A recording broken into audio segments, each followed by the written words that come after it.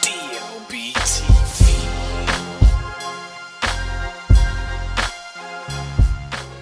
Alright, so we're back with part 2. So, before we actually got to go up to the second floor, we actually got a chance to check out the theater. And that theater is pretty massive. Yeah, no, it's big. I definitely think, he said they bring a lot of teams down, like whole teams from the different departments, and put them in there to watch films and stuff. Yeah, it's big and comfy. Very.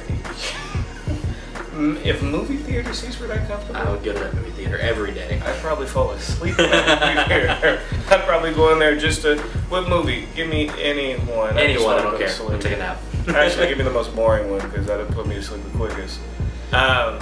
So we went to the theater. That's where, you know, we got a chance to check that out. And then we left, went upstairs. We got to check out the floor. That's where we couldn't take any of our cameras or anything like that. That's definitely a segment where the NDA actually kicked in, as far as, you know, as far as us taking pictures. And for sure, we're allowed to talk about it. Right. We, can talk about it. We can't show you anything about it. It was awesome. I've never been in that situation. No. Like I've never been in any game studio or anything, and so the way the office is set up is really cool. It's very open. And they took us into a couple of different meeting rooms that were all glass, and we could look down, and down on the floor is literally the development team of Destiny, and they're all just going to town on like 4 or 5 monitors a piece. And it was cool. I think the coolest thing for me, I looked down and there was like a screen that was obviously running some sort of lighting test. So it had the character model, and he was like moving around, shining his flashlight, and that was just cool to me to see, like this one little part that like somebody is investing all their time into making sure that when you shine a flashlight on something, it looks perfect. Right. And it was cool to see that kind of like input going on in every little station. Yeah, and it's funny because even when like certain people's monitor, you can actually see them playing the game, testing the game, you know, doing different things like that. There was particularly one area where we were downstairs, and when you looked up, there was a conference room, a big screen. There was like a ton of people in there, and they would look like they were running through a playthrough to check the game out, look for different bugs and things like that. But it was crazy seeing that happen. And just like you, that was my first time. Yeah, that was my first time in a developing studio that I can remember. Well, it was the first time of one of this magnitude, at least. Right. Yeah. So, but what I liked is their lighting conditions. Like, it was not extremely dark, but it was a nice low tone mood.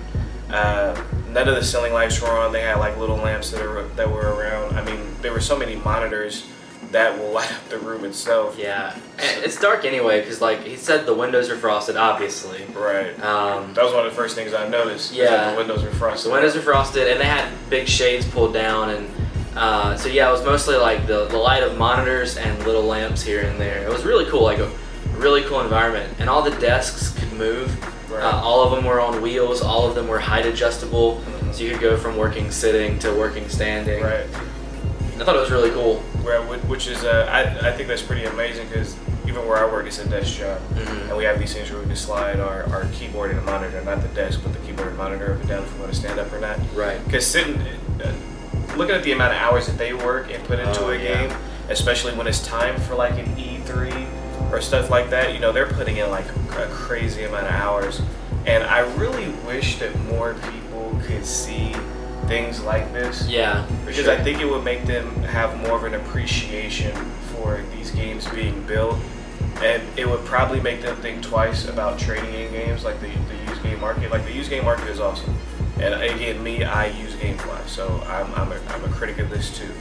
But when you go in there and you see how passionate and how much work they're putting into these games, like, people always sit around and are like, oh, well, Bungie's a $1 million company, they can blah blah. It's like, these guys are like very passionate about this game. Very I mean, much. Talking to these guys, you can it's just oozing out of their body, like how passionate they are. Yeah, I think the thing that was crazy to me is, like, you think Bungie, you think huge company, and you think that they're gonna be like, that they're gonna act like you should love this game. Right. But the vibe that I got the whole time we were there was they really wanted to know if we liked it. They really wanted to know what we thought about different things. They were just, it was almost like gushing over it in the sense of like, we really hope this is something that you love because we're so in love with it. Right. And that was cool. It was not what I expected. Right. I kind of expected them to just know, yeah, our game's awesome. Right. And they do. Their game is awesome, and they do know it.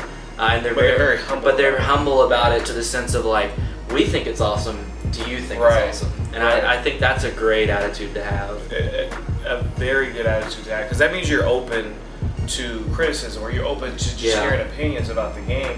What can we improve? What can we make better? Because it's our baby, it's our game, so we obviously know it's awesome. Right. But you have no ties to this. Let us know what you see and what you think, so we can fix it and make it better.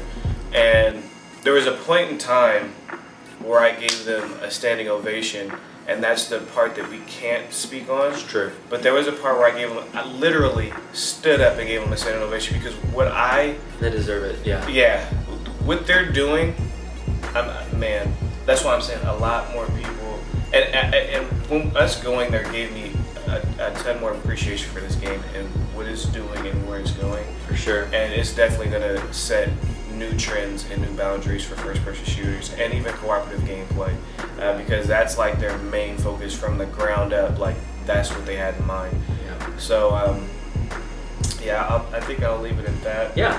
So Bungie, awesome. Bungie, if you happen to see this, thank you for having us. I'm sending this to Deej. There you go. So we had a great time, Deej. You're amazing, and looking forward to the second date. Yeah, I'm trying to get to where the magic happens. Right. Okay? I bumped the second date. I'm a whore.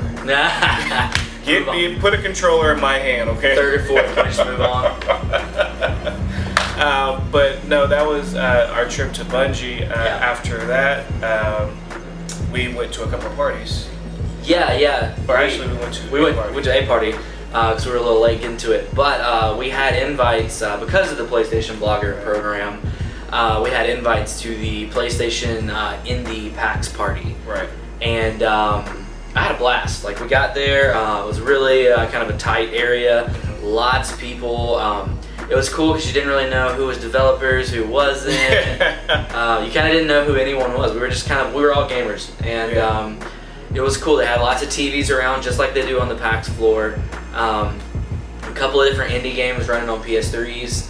I played one in particular called Counter Spy, which was really cool, side-scrolling, procedurally generated, kind of spy shooter thing. It was good. It was really good. I'm excited to see it. I think he said it's coming out holiday-ish. Yeah. On the 3 and the Vita. Right. And I think touchscreen devices too. Yeah, that was. Yeah, we played. What was that one game? Sports Friends. Yes, man. Sports Friends. I'm gonna say it right now. That's the new party game for me. Yeah. It's gonna be Sports Friends. Yeah, without a shadow of a doubt. That was because I had always knew about the game, and I was like, okay, it seems cool. After playing that game, outrageously fun. By the way, I whooped him. He did. But multiple times. Me and Kyle, which is another guy who's a part of the program, and Jeremy, who's another guy a part of the program. So Jeremy was on his team, Kyle was on my team, and me and Kyle, we did it. It dominated. And me and Kyle were on the sticks for a while. Nobody actually kicked us off. We just got tired and retired. Yeah. So that was fun. The joust and the other one. No. What about the other Sports Friends game with the move controller? That's what I was about to go to. Okay. Okay. So joust. I think it's called joust, right? Yeah. It was probably the most ridiculous thing I've ever seen. In fact, DLB laughed at this, but we're standing around in a circle, and Jeremy was into it, super into it for some reason. Before it even booted it up, he was like, "We gotta play it. We gotta play joust. It's gonna be awesome." And so they boot up joust, and the move comes on. I see Jeremy's face lights up, and he runs to it, and he's explaining it, and I'm watching people play it, and we're gonna tell you what that looks like in a second. But Jeremy goes, "Hey, you guys want to play it?" And I went, "I'm good." And DLB lost it. Because you would have had to seen this game made people look like complete you look like idiots. a fool. So But basically the way you play is everybody has a move controller. It looks like there's no freaking limit because there was like, what, 5, 6 people with move controllers? Yeah, no, there was a lot. I didn't even count, but yeah, it was at least 6. There may have been more. So you hold, so nothing, this doesn't involve your TV screen. No, you don't need the TV at all. It's just Sports Friends, it's just a screensaver. Everybody's holding a move controller, and basically essentially what you have to do is try to shake their controller so much to where it turns red. When it turns red, it goes off and you're out. And basically the last one standing wins. Right, but yeah. Everybody's like walking around like ninjas, trying to hold their move back, but then trying to swipe at somebody else's. So yeah, and you have to be even careful because the move's super sensitive, and so like basically you're holding your controller straight up and down, and you got your own little colors, your light up colors. And as it moves, if it moves even a little bit, it'll start blinking, and then it'll start blinking faster and faster and faster until it blinks red, and you're out.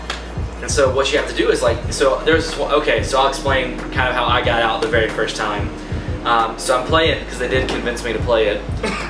It didn't take too much. And so I'm holding it, and I'm like, okay, what I'm gonna grab it by the light ball, and like just hold it like this, and that's gonna help me hold it steady. And that was working for a while. And so there's this girl playing. There's a bunch of us playing. And there, in the back corner was this little tiny nothing girl. And so, like, I'm like scooting over towards her. I got my like hand down low. My plan is to get close to her and pop her move controller out of her hand. And she backs into a corner. Like, she's super scared and timid. And so she backs into a corner, and I was like, oh, okay, she's not a threat. And so I go off to like, there's like 3 of us at this point, I think. And so I go off to get this really tall dude who's got his move, and I'm like, I'm pulling my controller back, and I'm sneaking up, and I'm sneaking up, and I'm just about to knock his out of his hand. And the little bitty girle comes out of nowhere, and she slaps it out of my hand. I just turned around, I was like, what? Because I'd forgotten about her, because she had pulled herself into a corner. I was like, oh, she's nothing to worry about. And then she snuck up. She was good. She played for a long time, and she won a lot. Yeah. But yeah, so that, insanity.